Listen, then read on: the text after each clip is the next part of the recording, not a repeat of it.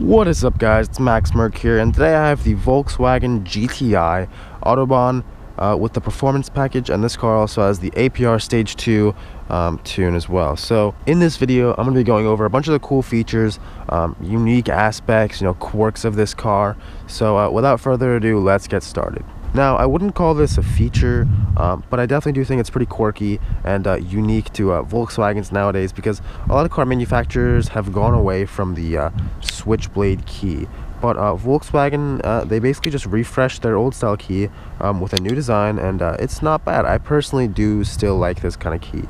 It's very good quality. It says GTI there, has a very nice weight to it. And I think it does look cool, and I personally still admire the switchblade key. I think they're pretty cool, fun to play with when you're bored, and so that's pretty unique about this car, because a lot of other cars these days do not have that. Next up is actually the brakes of this car.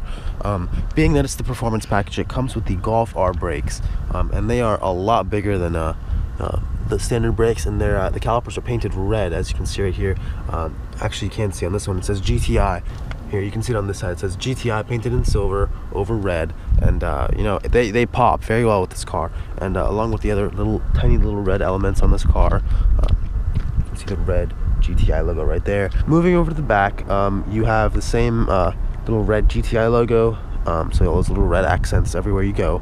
But what's cool on the back of this car is how you open the trunk. So to open the trunk, what you do is you go up to the emblem right here, you push it in, pull up, that's your trunk release right there. Very cool. This is also actually your camera as well, your backup camera. So this houses the backup camera. So when you put the car in reverse, this little cover pops up and your little camera comes out. Volkswagen, I'm pretty sure Volkswagen had this first, and then BMW came along, and Mercedes came along, and a lot of other manufacturers adopted this. So this is what it looks like with the camera. Camera's right there.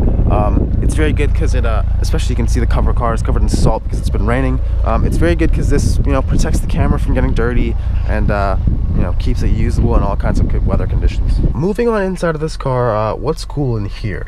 Well, it's pretty hard to see right now. Actually, you can't see it right now, maybe very faintly. But at nighttime, there is this red ambient lighting that goes all around. And at nighttime it looks very, very cool.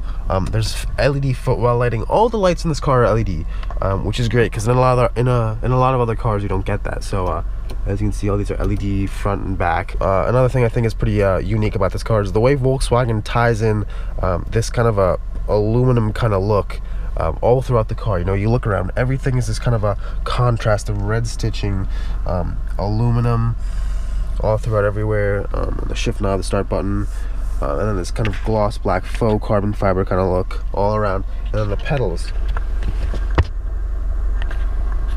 are also they're also aluminum, and I think that just looks very, very sleek and sporty. The next quirk right here is right here. It's this lap timer. If you go through these menus, there's actually a lap timer, believe it or not. I mean, maybe someone who's a true enthusiast who tracks his car is gonna have a lap timer and actually use it, but or it could also just be a gimmick, like a party trick. But you have a lap timer there if you want to use it. And actually, what's redundant is that you have a lap timer there, and you also have a lap timer right here. So that's kind of weird. If I go right here into sport, move that over, you have another lap timer here. So you can have one lap timer going right here, and then another going right there. So that's definitely a quirk on this car. If I open this compartment right here, you have a little SD card slot right there. That's definitely pretty quirky, because I don't know about you guys, but I don't really have a use for SD cards anymore. And then another nice feature is this vent right here. So this glove box is actually vented, so if you have some chocolate or something that you don't want to melt, put it in there and keep it cool. My Mercedes C-Class has that, so it's really great that this Volkswagen GTI has that as well. Another thing that's pretty quirky are these paddles, and I'm not talking about these ginormous carbon fiber paddle extenders. Those do not come with the car. You gotta stick those on yourself, but is actually what it says. So you have minus and plus, like pretty much most cars do. And with pretty much all these cars, to turn off the paddles, if you're gonna go back into drive, you click and hold the right paddle. But I have personally never seen them actually right off on the right paddle, so that's pretty cool. For those of you who don't know, you have to click and hold the right paddle to get out of manual mode, it's even written on the paddle itself. So the infotainment system in this car is truly great, but there is a pretty weird quirk. So here we are in nav. So that's the navigation screen, and then you just saw that little bottom bar go away. What's pretty cool about this car is it has a sensor right there. I'll show you. When you bring your hand closer, it brings up that menu. This right here is a sensor. It'll sense when you come close to it, so it'll actually bring up these little sub menus, so you don't have to click on the screen, bring it up, and then when you move your hand away, it'll go away to free up some space. So as you can see right there, I go here and it'll bring it up before I even touch the screen. So that is pretty cool. I haven't seen that in any other car. And another weird quirk about these Volkswagens are this: remove safely. So when you come into the menu and you go into the system settings, you can actually remove safely your SD card or USB. So I don't know who actually does this. The typical car and typical person, if you have an SD card or USB and you want to take it out, you just take it out. But Volkswagen, being this over-engineered German car, you can go in and click remove safely. You click it and it'll it's just like the eject button on a PC or a Mac per se. Next up are in the features menu, where you can adjust the different convenience features and stuff. So automatic wiping during rain, that's nothing new, but I think this is pretty cool. Wipe rear window and reverse. So a lot of people don't really use the rear wiper, but this is pretty cool. So if the wipers are on and it's raining, if you put the car in reverse, it'll wipe the rear window while you're reversing. I think that's just a great convenience feature to have. And then another weird thing is when I put it into sport mode, you have this individual setting right here. You can adjust all these different things: steering, drivetrain, front differential lock, adaptive front lighting. You can adjust how the adaptive front lighting is. So right now it's in normal, and if I want to put it in sport, I can do that. And I'm not positive on exactly what this does, but from what I believe, it'll be a lot more responsive and move the headlights a lot more sporty, I guess, and a lot faster. I don't know, that's just crazy. I've never really seen that different kind of adjustability for your adaptive front lighting. But I mean, if you want sporty front headlights, you can have sporty front headlights.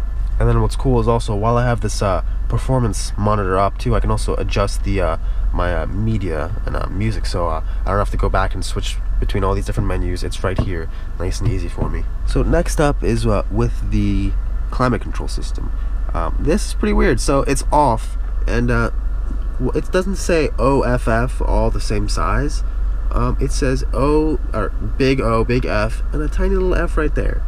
That's quirky. I mean, I'm assuming they couldn't fit to make all these big. Actually, I mean, they definitely could have made that last F a lot bigger to fit it, or they could have just adjusted them, and I really don't know. It's just weird seeing the different size F, and it's just quirky. And then also, while we're here in this climate control setting, one thing I hate about these Volkswagens is that the heated seat does not change in a normal car or in any other car, even in my 25-year-old BMW 325 IS. Once you activate the heated seat, after it stays on for a period of time, it starts going down, and then eventually it turns off or just stays in the low setting. Or even in my Mercedes, it keeps going down in levels. But in Volkswagen, my Jetta, and in this GTI, you put it on one setting, it stays on that setting, and it doesn't go anywhere until you turn it off. So I'll find myself driving and I forget to lower it, and I'm just sitting here and I'm like, I have the climate control in like 68 degrees, but why am I burning hot? And I look down, and then the heated seats are still on the highest level. I wish it would automatically lower itself as it gets warmer and warmer. But what is nice is that it stays on. So if I turn on the heated seat, turn off the car, I get out or whatever, I come back in, heated seat stays in that setting. It doesn't forget. So that's pretty nice. That's about it for this video, guys. I hope you enjoyed it. If you guys want to see more of this kind of stuff, be sure to hit that like button, tell me what you guys think, and subscribe for more, and thanks for watching.